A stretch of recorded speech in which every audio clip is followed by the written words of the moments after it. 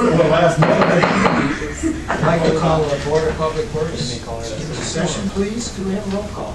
Mr. Callen? Here. Mr. Frost? Here. Mr. Derzinski? Here. Mr. Engel? Here. Mr. Fisher? Here. Mr. Gager? Yes. Mr. Plummer? Here. Mr. Snyder? Here. Ms. Wilkins? Here. Quorum's present. The next order of business is approval of the agenda. So, Mr. Chairman. It's been moved and seconded to approve the agenda. Is there any other additions or corrections? If not, all those in favor say yes. Yes. Opposed, no. Agenda is approved. Now we'll move on to the approval of the minutes. So moved. Second. It's been moved and seconded to approve the minutes of the last meeting. Are there any additions or corrections? If not, all those in favor of approving say yes. Yes. Those opposed say no. Minutes are approved. Next portion of our meeting is public comment on an agenda item. Is there anyone in the audience who would like to make a comment on our agenda? We have page one. Pardon? Is that the sign line? Oh, I'm sorry, I didn't. Should I do this? That's all right. Well, yeah. Give us your name, if you would, please. Hello, my name is Gerald Page. I am the mayor for the city of Muskegon Heights. My address is 543 Overbrook Street, Muskegon Heights, Michigan. And I'm here to actually get some more input on item number 4. I think it's, well, number 4, was that the one regarding the water authority? Number 1. Oh, the water, number 1, I'm sorry. Number 1, Yes. Number 1, more information actually on number 1, actually, what is being proposed there. Okay. I mean, did you care to make a comment to us, or? Yeah, I was just making a comment as to what was being proposed on the purchase agreement for number 1, page 9. Well, we'll talk about that when it comes up for consideration, but if you want to make a statement of your own feelings before we begin considering it, that's what this is for. And I guess I didn't have as much background on that and stuff, but I'm assuming that's for a water authority for, is it the northwestern portion of the county? This is a contract between the city of Muskegon and what's called the North Side Water. And I guess my comment would be, okay, in terms of going into a water agreement or authority with Muskegon, there are 2 water filtration plants that's actually in the county that actually can service the full county of Muskegon. So I guess that would be my concern and stuff. Muskegon Heights was not partially made aware of this and stuff, so why we weren't made aware, and then, you know, why we weren't informed of the agreement would be my comments. So. Okay, these folks have been purchasing, the Northside Water Group has been purchasing water for many years from the city of Muskegon. Okay, but, okay, well, I guess I should let you go then. My understanding was that it's going to be like a third in terms of the agreement, which everyone's going to be coming in the north side of the county for county water authority. No, I don't believe this says this is for county water authority. Well, listen, thank you. Is there anyone else? If not, we'll close that section of the meeting and go to items for consideration. Karen, will you? Sure. Item number 1 is water purchase agreement. So moved.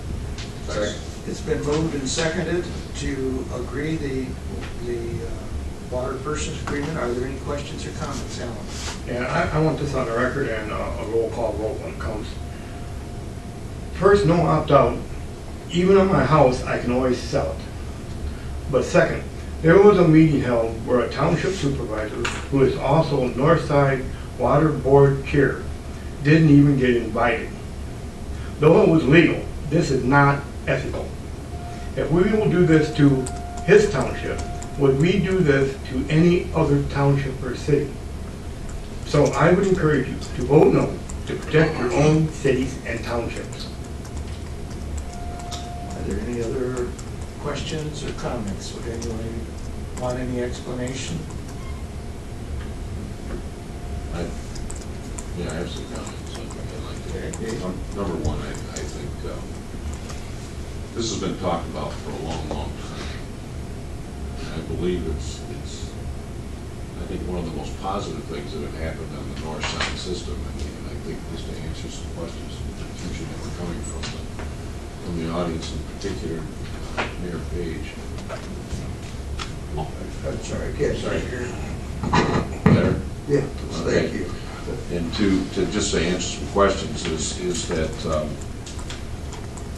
there were, prior to this agreement, there are 4 different water contracts for purchase from the city of Muskegon. In fact, the county regional system, which includes properties or areas north and south of the river, those were 2 different contracts with 2 different rates.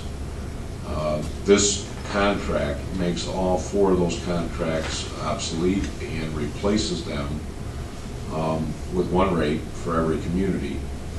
I can't say a whole lot about the percentage because I have my own concerns about the percentages. It's a percentage of the base rate that the city does. It's 1.25, which is what half the north side was on, and the other half was on 1.35. I believe Muskegon, North Muskegon and Roosevelt Park both decreased to 1.25. The reason that I'm supporting this is because it now puts 3 municipal organizations together under the 1 buyer. So when we speak with the city of Muskegon, we speak with 1 voice on behalf of 3 communities. And one of those communities is the regional water system, which represents upwards of 5 townships, which at some time would be Eggleston also. So I support this agreement, but I do want to caution this board, and we had some discussion early, this is not the end of the story. This is just a very small beginning in walking forward towards looking at an agreement countywide eventually that would include all of our producers and all of our users. I think it gets us closer to that point, and I would encourage this board as well as our individual communities to continue to discuss issues of alliances on both the user side as well as on the production side, because it's just going to help us all as communities. And I applaud the efforts on behalf of our staff and some of our other commissioners that have been part of this. I know it's been a tough deal. It isn't perfect. I heard that mentioned before, and I agree that it's not perfect, but it's a big step, and I would encourage everyone to vote for it. Thank you, Mr. Chair. The reason why I've invited my mayor down, because I wanted them to know about what is going on. And since they do not have an agreement with Norton Shores or Fruitport Township, I wanted them to make sure that there's consolidation appearing here. And if there were any comments, or if he had been invited and or didn't know about it, I wanted to make sure that they were aware of what was going on with the Northside water supply. Well, I want to echo what Mr. Fisher has said. I think this is a step forward. I think it's a step in the right direction. I would just comment that it really pulls together a whole lot more than just 3 entities. It pulls together the city of North Muskegon, city of Roosevelt Park, city of Muskegon, the North Side water system, which consists of 4 townships in the county. So it is truly a consolidation of effort to try to bring together water production for this community. And I would simply encourage those other jurisdictions, including Mayor Page, which has a system that is excellent, to look at the possibilities of seeing if we can't bring together all of the production facilities and all of the distribution facilities in this community to achieve a singular rate, which I think is possible, and I think this is a step in the right direction. If I might add, this is an issue that's been talked about for 20, 30 years at least, that I'm aware of. It might very well be a good time to talk, because our current governor has been saying that groups that work together are more likely to get funding to help the process move ahead. So I would think that this is something that would be good for the county to talk about in the coming days and months, to see if we can't reach some kind of an agreement. Jim? I've sat on the Water Policy Board and the Water Wars through that effort, and I hear consolidation, way to do it. Consolidation isn't going to happen overnight. It's going to happen with small steps. And this is one of those small steps that are very important. And I encourage all the people who are involved in this to continue this process, and it's going to come a step at a time. Thank you, and I'll support this wholeheartedly. Anyone else? If not, roll call, please. Mr. Fisher? Yes. Mr. Jaeger? No. Mr. Snyder? Yes. Mr. Derzinski? Yes. Mr. Engel? Yes. Mr. Collins? Yes. Mr. Plummer? Yes. Ms. Wilkins? No. And Mr. Cross? Yes. Motion carried. Number 2 is purchase property from Northway Lanes. So moved. Second. Been moved and seconded to purchase a piece of property adjacent to our pump station from Northway Lanes. Questions, comments? If not, roll call, please. Mr. Jaeger? Yes. Mr. Snyder? Yes. Mr. Derzinski? Yes. Mr. Engel? Yes. Mr. Collins? Yes. Mr. Plummer? Yes. Ms. Wilkins? Yes. Mr. Cross? Yes. Mr. Fisher? Yes. Motion carried. Number 3 is agreement for alternative daily cover with RRC. So moved. Second. It's been moved and seconded to, I guess it's not a renewal, it's to write a new contract after the other has expired with the same folks. Are there any questions or comments?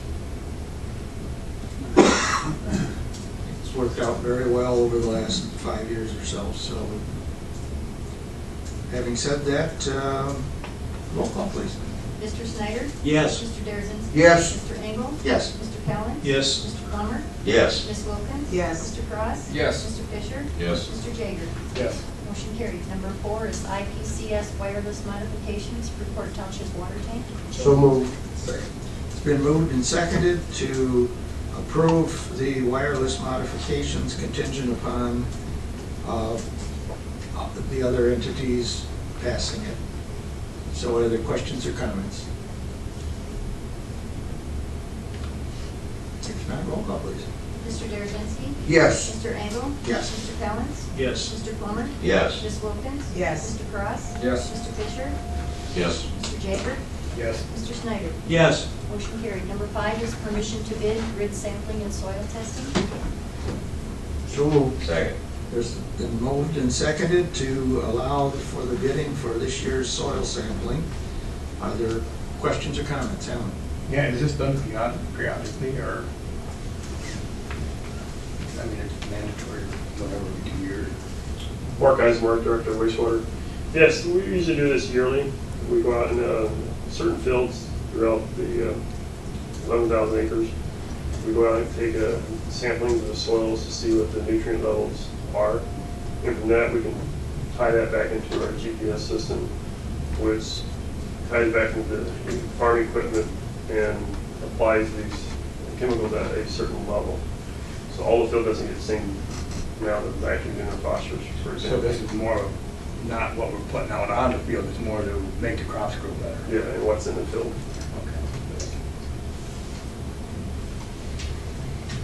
Any further questions or comments?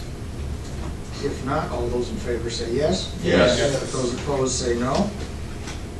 Motion carries.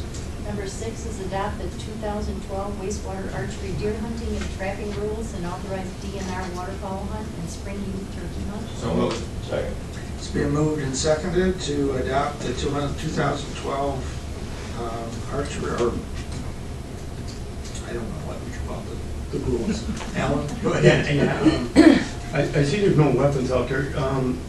If you had a CCW permit, would you still not be able to be out there? I mean, I guess. No, the bows are about the bow and arrows, the only one we allow there as far as hunting the deer. Shotguns are allowed for the turkey and goose and duck hunt. As far as rifles, we have employees in different areas. We're afraid of the travel velocity of the bullets, but we don't allow any type of rifles. I guess what I was wondering is, you got these concealed weapons.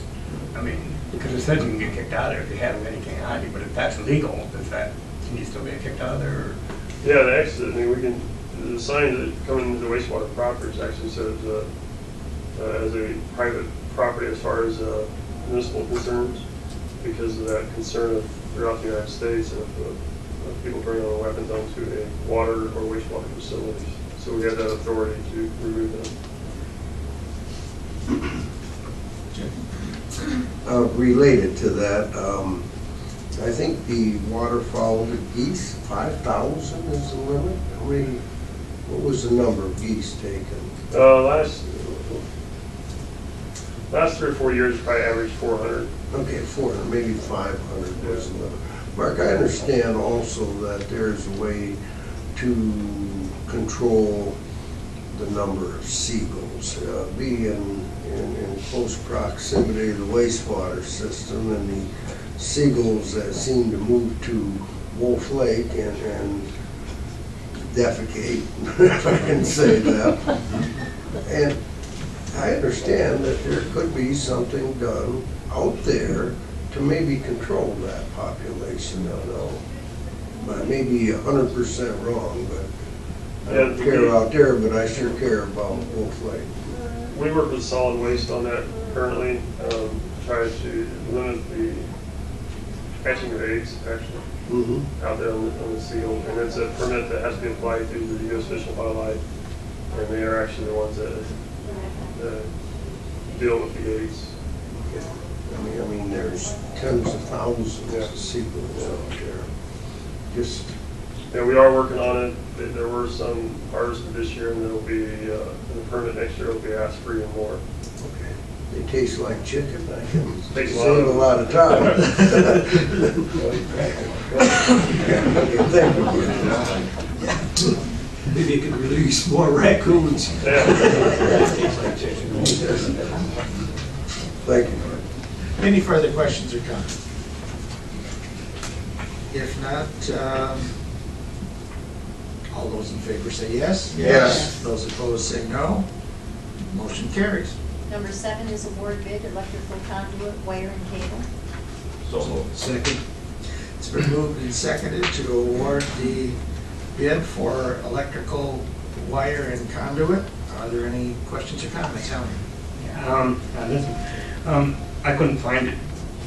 We didn't write this up to where it was only one certain kind of wire or anything like that. It was broad scope. Yes. So there was no reason a lot of companies couldn't bid. Correct. Yeah, I think that's all I was worried about. Okay, very good. Mark, can you explain what went on, how you contacted the other companies to try to? Yes. In the past, we've always had 3 local companies that we've contacted for pricing for wire, West Michigan companies anyway, to buy and use it for the wastewater facility. Mitten, obviously, we realized we can touch a lot more people with that. So this year, we worked with purchasing, develop the specs, the general enough specs, wire that we may use, and not necessarily have to use, but at least we have prices through December. So our next step was to get on the Mitten. Obviously Mitten asked who we had used in the past. Wesco, obviously, they're the one that did. Kendall, we get quotes from them. We also get quotes from Standard Electric. So we gave them those, at least the 3 names that we have used. And those are turned into purchasing turned into Mitten. When we received the prices back, we only had the one Wesco, so we called up Kendall and Standard Electric and the contact people that we talked to, and they said they didn't hear about it. So we thought that was a little odd, so then we went on with purchasing assistants, called Mitten. And Mitten actually showed us the documentation where they actually called them and sent them emails. There's a duck.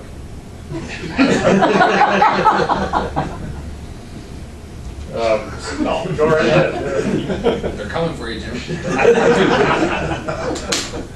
But Mitten did show documentation where they talked to them and left emails for their secretaries, I think, who received that.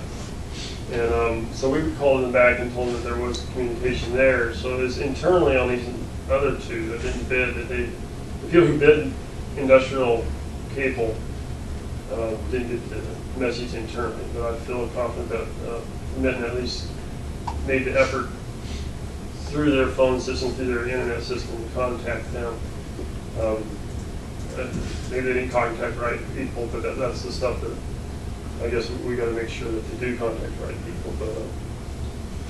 But I think that's a struggle we're working through right now, is making sure the right person's contacted at these companies so they bid it.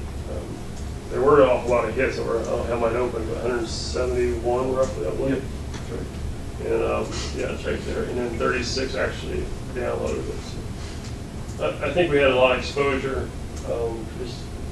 This situation, the two people that we like to see bid, Kendall and Standard Electric, were not the guys who did it wasn't notified.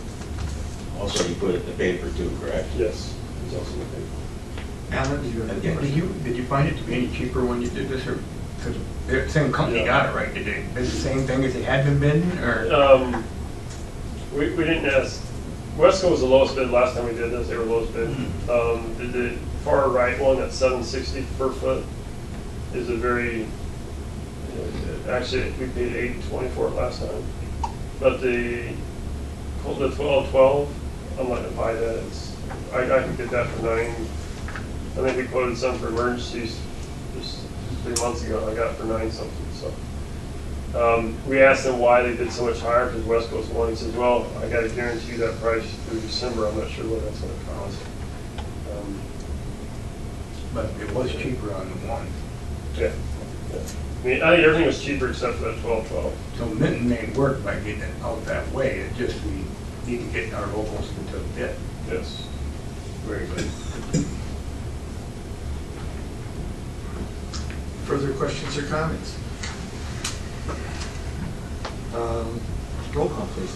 Mr. Plummer? Yes. Ms. Wilkins? Yes. Mr. Cross? Yes. Mr. Fisher? Yes. Mr. Jaeger? Yes. Mr. Snyder? Yes. Mr. Berezinski? Yes. Mr. Engel? Yes. Mr. Fallon? Yes. Motion carried. Number 8 is authorization to proceed with hiring 4 temporary operators. So moved. Second. It's been moved and seconded to authorize for 4 temporary operators. Are there questions or comments? Alan? I kind of have, I suppose we would have known benefits, no insurance, no nothing on all these people doing it this way. I suppose you could look at it that way. It's a true statement, but another thing what we're doing is our irrigation season is becoming less and less. Before we used to irrigate for 8 months, and it was easy to find 3 months of work. We could transfer these folks to another department and have them work for a year. Since Safi is closed, our irrigation seasons have become shorter. Now we're down to 6 months, sometimes 5.5 months. So now I'm trying to find work for another 6 months, and it's getting a lot more difficult. That's the main reason. Second reason is going towards a lot of automation. So I'm not needing that night shift person. Hopefully in a few years I'll have it automated where we don't need a night shift person, where because already I'm paying someone at C Station 24/7 down there, 365 days a year, to monitor these alarms. There's no reason we can't tie those alarms in, especially at night. Right now I have one person there at night. And again, this is that same person that puts in over 80,000 miles on a vehicle a year. These 4 people share that vehicle, so it's always running. And they got to go manually check all of these 11,000 acres. If I can automate that over the next couple of years, won't need that. So it's a combination thing, looking forward and seeing where we're at 2 or 3 years down the road. So I guess I'd rather use these folks now instead of turn around laying someone off 2 or 3 years down the road. Any further questions or comments? Roll call, please. Ms. Wilkins? Yes. Mr. Cross? Yes. Mr. Fisher? Yes. Mr. Jaeger? Yes. Mr. Snyder? Yes. Mr. Derek Yes. Mr. Engel? Yes. Mr. Collins? Yes. Mr. Plummer? Yes. Motion carried.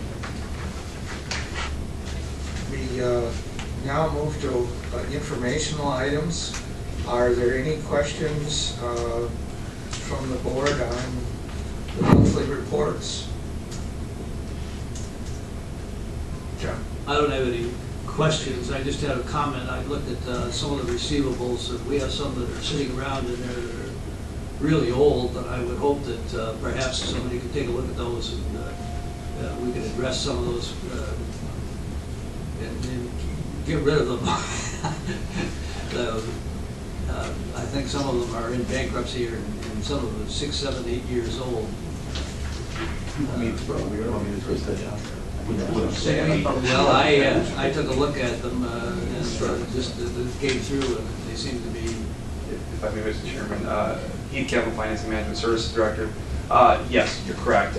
We have been, every audit period now, it's now part of our standard practice to work with those individual departments to make sure we are forwarding to board for consideration the write-off, if necessary, of any uncollectible item. So in this case, we're getting ready already for the close of this upcoming fiscal year, and we will be working together with not only John, but with Mark, and they've been extremely cooperative. We have not received any resistance at all, and that includes Mr. Leverance over at the solid waste facility. We're getting on top of it. We've learned from the Brookhaven example, and we want to make sure that we do not want to repeat that mistake. Thank you. You're welcome. Just like. Yeah, on the corn, are we locked into the price that we sell that for, or are we, or like, can it go up because of so much drought? It might be worth a lot more money. It is, and we pay every year, just to get caught up there, but every year we hedge our corn, soybeans for futures. In other words, we'll buy well, it's a long story, I'll make it short. We want to hedge our prices to sell our potential crop production for next year. So last year's corn, we just finally got rid of all that. We sell on the market, and the next spring we buy that back and we sell it locally to a grain harvest company. This year, if we got a lot of rain, the market was going to be $4.80 to $5.20 a bushel for corn. Obviously, we needed rain, so we've been seeing these prices go up. We held off. There's always a risk for holding off because if you start getting rain, these prices are going to drop. So, as the drought went on, there's a lot of farmers here locally didn't have irrigation systems to irrigate like we do. So normally we would have hedged around 788. That's where we were ready to hedge. 770 actually. Once you hedge that price, then you got to subtract, when you buy that back, you got to pay for delivery. So you just subtract that 30 cents or 40 cents off of that delivery for the delivery cost. So then you're down to 730. Then you also have the harvesting, you have the drying of the corn, the storage of the corn, the overtime to harvest that corn. So that all eats away at your price, and this is something we're going to enjoy. This is the second time that I've been there that the local dairy farmers have asked us if they could take the corn as silage. And the reason is because they have a shortage on their own property, their own farm fields. So we give them the opportunity to quote that to us. It has to be a quick quote because as you were well aware, the market changes quite frequently. On a Monday, you'll see it jump up 40 cents. By Friday, you might see it drop down, just like the market that you guys are all invested in. It goes up and down. So you have to act quickly on this corn prices. So we gave them 2 days to give us the price back.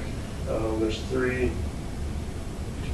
three of them that went together in one bid, and there's the dairy farmers that buy our hay as well. And we also had another one, the north bid on it as well. I don't have that in front of me, but the 778 plus the 20 So since they offered it, it was up to 803. So they were wanting to buy it for 803 a bushel, the equivalent, which is the highest we've ever seen corn here in the last 4 years we've been doing.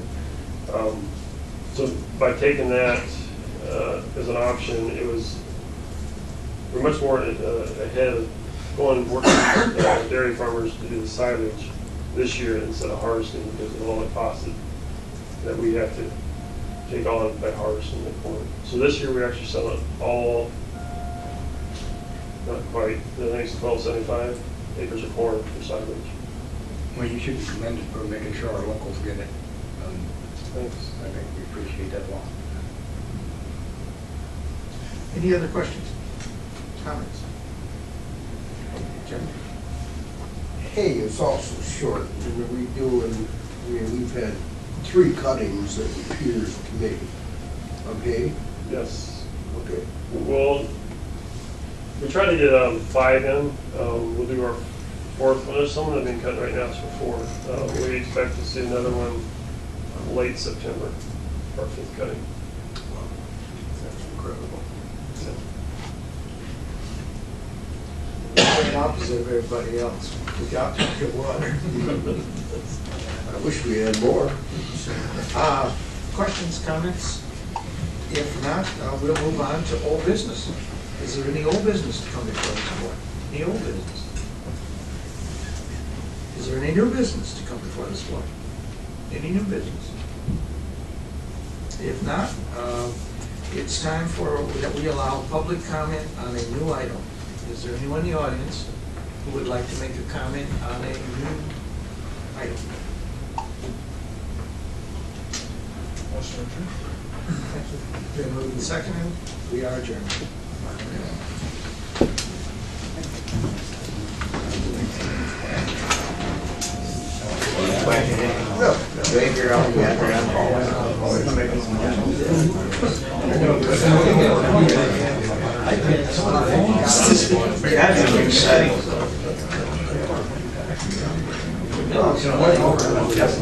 Hi, Mayor. How are you?